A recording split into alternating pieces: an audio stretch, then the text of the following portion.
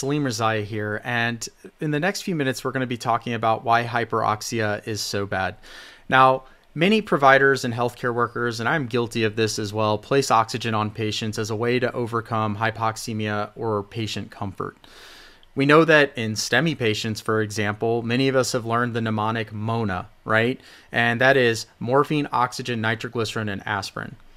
But it's important to think about oxygen as a drug because just like any drug, oxygen has side effects.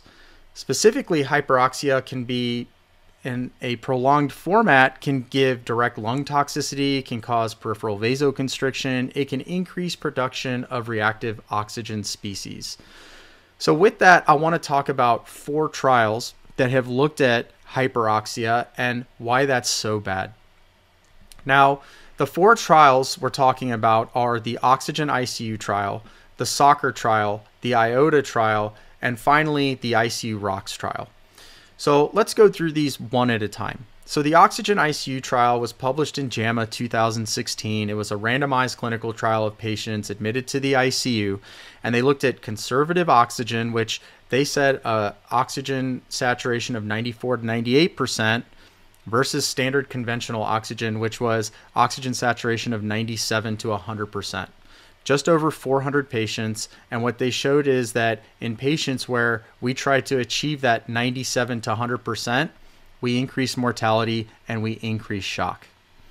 The soccer trial, which was published in the European Journal of Emergency Medicine in 2016, was a randomized clinical trial performed in Sweden.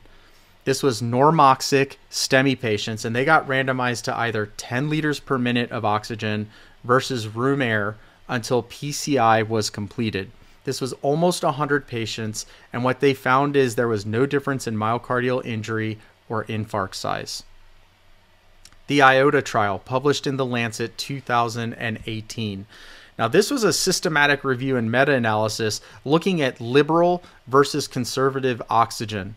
This was 25 randomized clinical trials with over 16,000 patients with critical illness. And what they found is that in-hospital mortality, 30-day mortality, and mortality at longest follow-up were all increased with liberal oxygen use. And the number needed to harm for each of those, mortality 143, 30-day mortality was 125, and overall long-term mortality was 100. The last and most recent trial was the ICU rocks trial, published in New England Journal of Medicine 2019. This was a randomized clinical trial of 1,000 patients requiring mechanical ventilation in the ICU. They compared conservative oxygen, which was targeting for an oxygen saturation of 90 to less than 96%, compared to what they usually target, which was an oxygen saturation between 90 to 97%. Not a huge difference there, but there was definitely separation between the two groups. And what they found is there was no difference in ventilator-free days or mortality at 90 days or 180 days. So given the absence of harm, I think the conclusion was we should just be weaning FiO2 as quickly as possible for mechanically ventilated patients. So putting all those trials together, the bottom line here is that in critically ill adults, we should avoid hyperoxia as this increases mortality potentially, and we should be aiming for oxygen saturations of 94 to 96% in these patients and stop targeting these 99 to 100% ranges that we have become accustomed to targeting. And this is just a summary of what each of those trials showed us.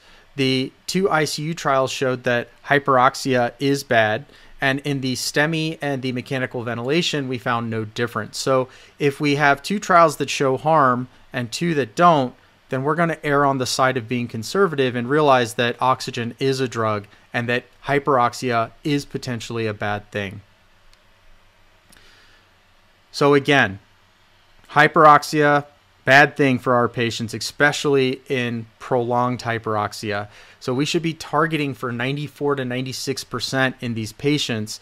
And so that includes our STEMI patients. If they have an oxygen saturation above 92 to 94%, don't put oxygen on them because it potentially could be a bad thing.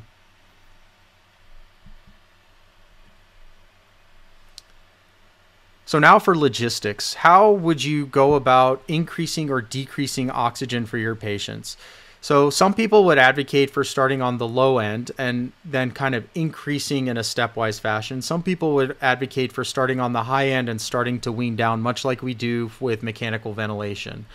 I'm more of a start on the low end and move our way up, but you're not wrong if you start at the high end. So what are our possible options here? So we have nasal cannula, we have a simple face mask, we have a Venturi mask, and then we have a non-rebreather mask. So let's take a look at each one of these. So nasal cannula can typically be run from 1 to 6 liters per minute. Obviously you can go higher, but it starts getting uncomfortable for the patient.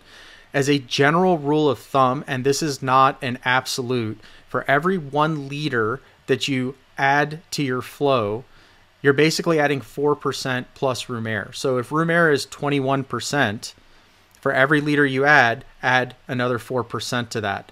Now, this is also going to be dependent on what's going on with the patient, what's their respiratory rate, what kind of tidal volume are they pulling. So this is not an absolute rule, but just as a kind of poor man's or woman's method of determining what you're actually doing for your patient, for every liter that you add 4% to 21%, and that's what you're actually giving your patient.